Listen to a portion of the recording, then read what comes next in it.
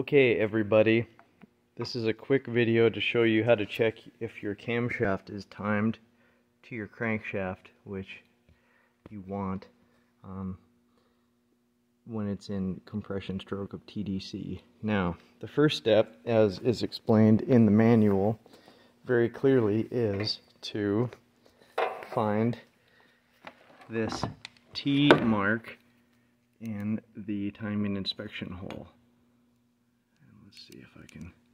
So there's the T. See the letter T stamped in there. Now, actually, it should have that cross hatch mark that happens to have paint on it in the middle of this window, which would be approximately right there. But it's quite close for this demonstration. So that is step number one, as is explained in the manual.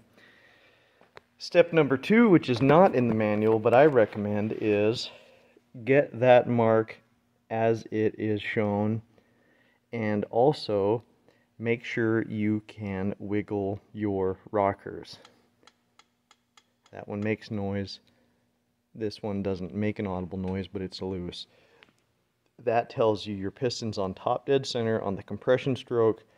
The camshaft lobes are not pressing down your rockers, which is why they're loose.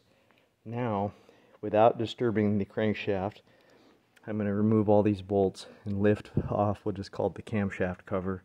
So I'm going to do that and then resume the video.